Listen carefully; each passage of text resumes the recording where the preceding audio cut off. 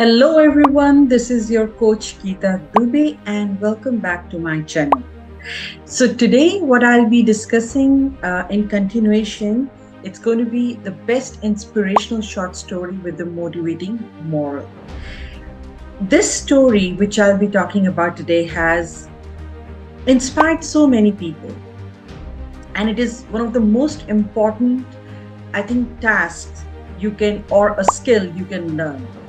So before I do that, please don't forget to press the like button and press the bell icon so you can get notifications whenever I'm back with more videos. And of course, please don't forget to subscribe to my channel so that's going to give me a lot of encouragement to come back and make such more videos. So with all that, let's get started.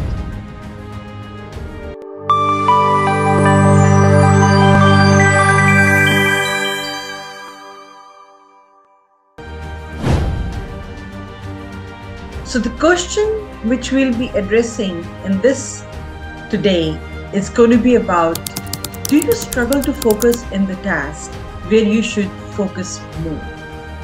So a lot of people have a hard time understanding about the time management and how they should go about it. So this story is all going to speak about that.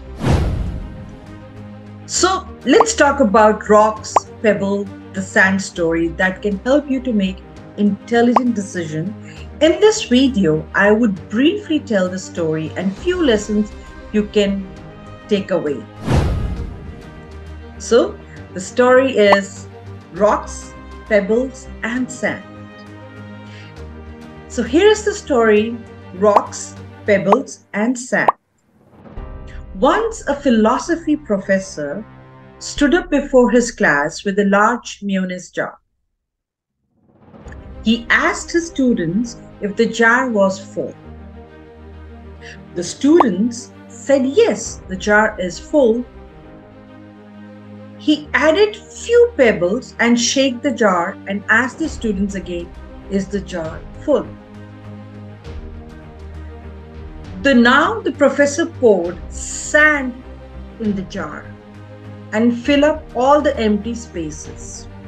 The students that agree that the jar is completely full now. Professor went on to explain all the items in the jar, presented every responsibility and the task that is the part of your life. So let me explain now. Rocks are equivalent to the most important projects and responsibilities, such as spending time with the important people, maintaining healthy habits. This means that if the pebbles and sands were lost, the jar would still be full and your life would have meaning. Pebbles. Pebbles represent the things in your life that matter, but you could live without.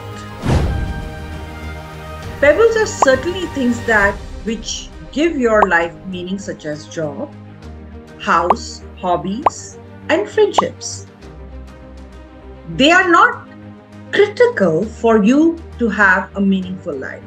These things often come and go. And finally, the sand. The sand represents the remaining fillers in your life, the material possessions we can say. These could be small things such as watching television, browsing through your favorite social media sites, or focusing on what you would purchase next. These things don't mean much, okay? So please keep them in your mind. And they don't have that meaningful part in your life, okay? So these are sands. In fact, you can argue that sand activities are major distractions in your life and keep you away from doing the most important ones. Because I think we can put it like that. Because if you're doing too much of sand activities, which don't add purposeful meaning to your life, Rather, they are keeping you away from what you're supposed to do, which is more important. Okay? If you stand with the sand, you won't have room for rocks and pebbles. You'll agree to that, correct? If you start with something, you're spending time endlessly on your social media platforms or something which does not have that meaningful impact over your life, so you would not have room left for something which is very important like rocks or pebbles. And if you keep focusing and spending your time on small, insignificant things, you will run out of time for the things that actually are important. In order to have more effective life, pay attention to your rocks because they are critical to long-term well-being. These rocks include building a career that could be personally rewarding to you, paying close attention to your health and spending time with your family and loved ones, enjoying hobbies that add value to your life.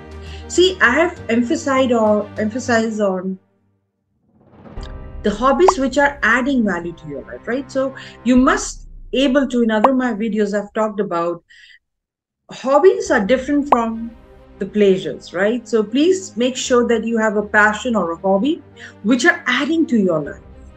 Okay, so you can always go back and to see some of those videos where I've talked in detail how you can identify what are hobbies, what are pleasures, and what you get joy out of. Okay, and then investing your money into experiences. So once you start understanding the critical aspects of rocks in your life, so you start to spend your money in more experiences rather than possessions. Okay, so you become more aware, and rather than just spending money mindlessly, you become more aware of it and you want to experience it more. For some people, for some of my clients, that could be in the form of traveling. So they would love to travel and they would love to go to the different parts of the world and see their culture, right? So everything becomes very meaningful when you start paying attention to your rocks. Building a solid relationship with your spouse or family. Again, the relationships improve, your money or financial aspect improves because now you're paying more attention to the things which are very important to you for your long-term well-being, correct?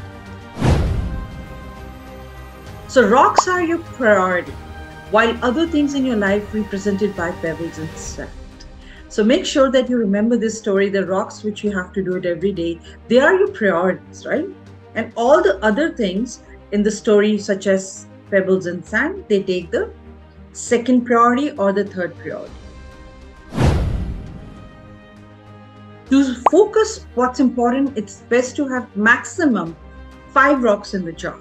So like professor was showing them as an analogy, a jar. So you can have maximum of 5 rocks, right? So try to work like this if you use this method. So just see what are the 5 most important rocks you're working on the daily basis.